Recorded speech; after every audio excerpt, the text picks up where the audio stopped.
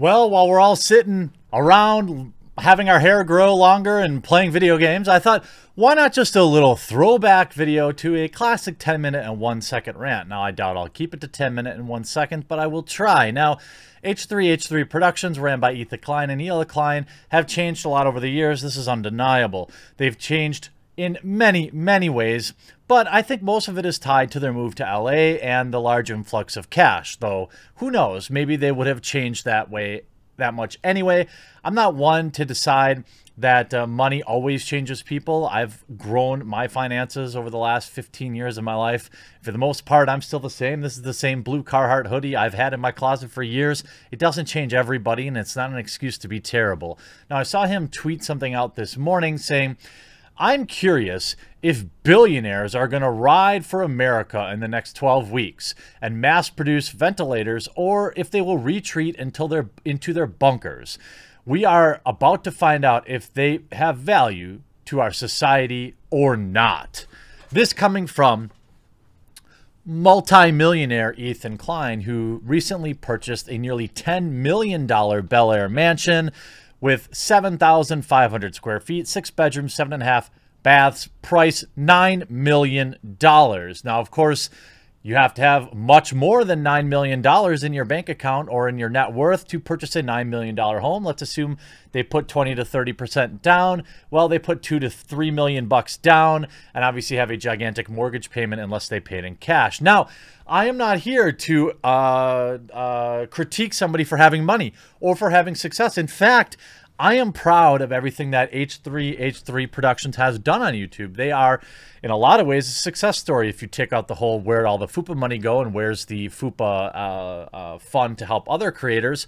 But for the most part, even if I disagree with a lot of their opinions like I do nowadays, I can still respect their hustle. I can respect that they have a clothing line and that they've been at the forefront of a lot of changes on YouTube, even if they are now basically mailing it in and just talking for an hour and then having some intern cut it up into 10-minute clips on YouTube. Now, look, you're entitled to a bad take every once in a while. I've had them. And in fact, what Ethan Klein here is saying isn't necessarily an invalid question. It's about who is saying it. A multi-millionaire is saying it with a net worth that exceeds $20 million, according to online reports. He goes on to continue to virtue signal by saying, our businesses are shut down and all 20 of our employees are being paid their full salary and health insurance for the duration of this. I'm not really sure what I can do more than that. I don't have $130 billion with unlimited manufacturing capacity.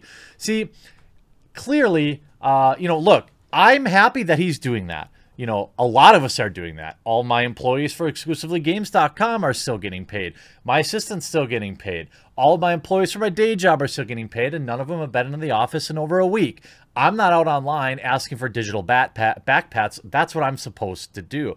Now, I'm not saying that Jeff Bezos couldn't do more, but the absolute entitlement is absolutely ridiculous. You can say, what has he ever contributed to civilization? Yes, he has quite a lot. Amazon revolutionized the entire world. I disagree with that, especially the USA. But now let's see that beautiful bald head jump into action for the greater good. The greater good. Curious language there, by the way. The greater good. Where have I heard that before? Nonetheless, multi-million-dollar Ethan Klein continues to expect Jeff Bezos to, I don't know, subscribe to socialism. I don't know. The point is, Ethan Klein's take is fine if you're not a $20 million person virtue signaling from your ivory tower. There's nothing more cringe than millionaires whining about billionaires. Like, there's nothing more out of touch than that. I suppose, except for a bunch of millionaires singing a Beatles song and thinking they saved the world. I don't know. This has brought a lot of people together out there, but also has failed in many, many ways. Now, Ethan Klein, what Ethan Klein doesn't understand clearly about the way Amazon makes money, they did not revolutionize the world in manufacturing. In fact, I highly doubt they have nearly unlimited manufacturing capacity. In fact, what Amazon did better than anyone else is logistics. That's how they won the war. They didn't manufacture the best widget. They figured out how to ship it the most efficiently and won that way. Then you can look at, they continue, by the way, what has Jeff Bezos done? That's right. He's done almost nothing, right? Except just a month ago donated $10 billion with a B, billion dollars, one of the largest charitable gifts in history. That was February 17th. $10 billion. I guess, what, was that not enough? Was donating 10% of his entire net worth not enough? I mean, what else do you want? How about this? Amazon boosts hiring, hire displaced restaurant workers, and raise hourly pay. That's right. Amazon has now opened, as being reported 3 days ago, Amazon is hiring 100,000 new employees to support increased demand, at the same time raising its hourly pay rates.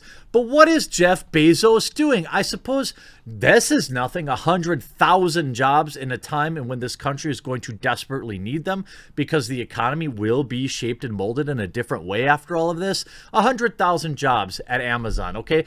Let's say on average, and I'm telling you that this is probably a low average, $40,000 a year. I have signs out in front of my local Amazon distribution center that have starting pay up to $18 an hour, which would be just under $37,000 a year.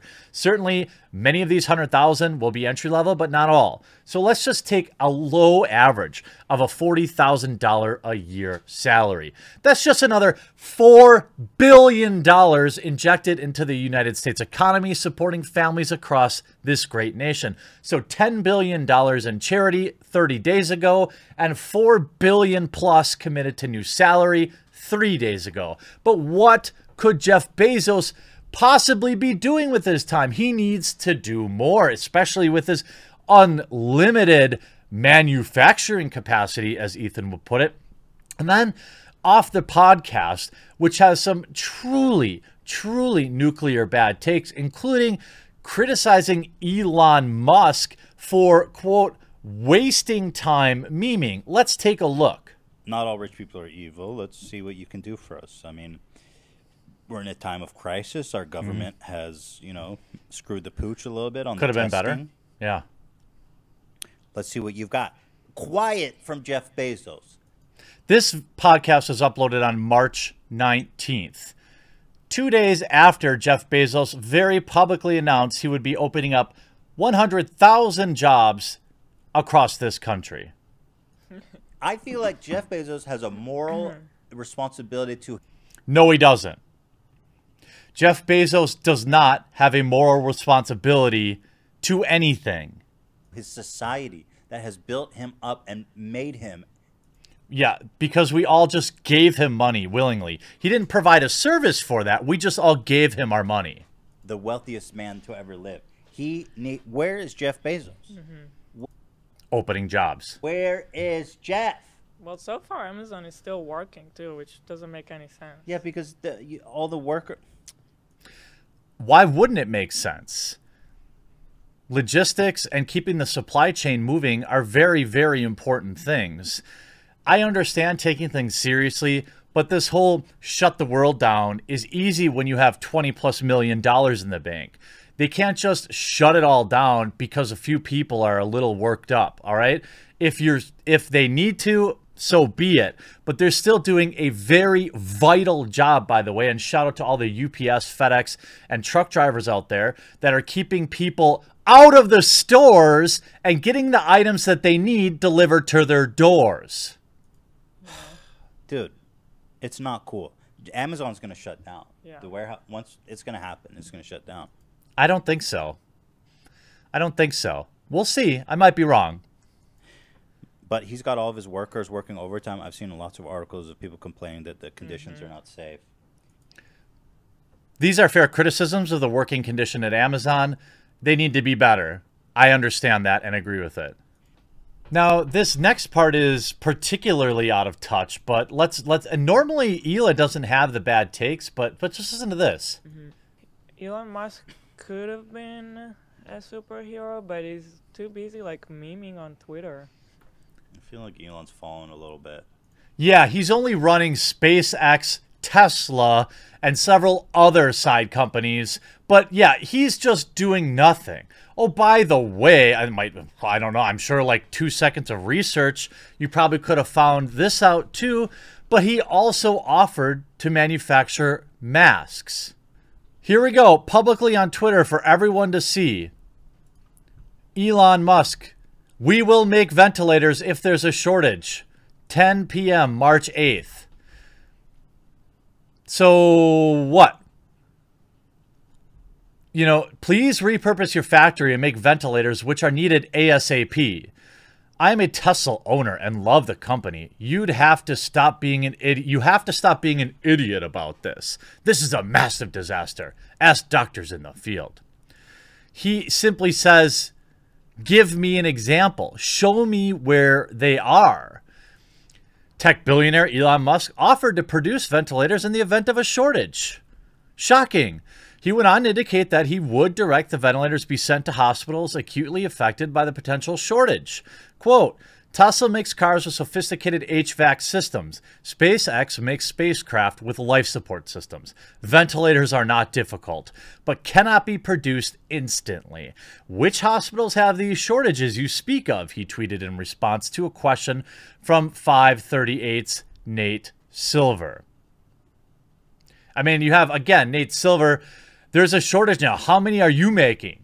I don't understand the entitlement coming from these people. Ethan and Hila Klein, again, I'm not telling you how to spend your money. I'm just pointing out that, one, you don't even know how Amazon works. Two, that you aren't even doing the most basic cursory search to see what Jeff Bezos and Elon Musk are doing here. And three, how profoundly out of touch do you have to be to not know that people don't want to hear millionaires whining about billionaires? Ridiculous. All right, everyone, have a great weekend. Wash your hands. Have some fun playing some video games. We'll talk to you again real soon.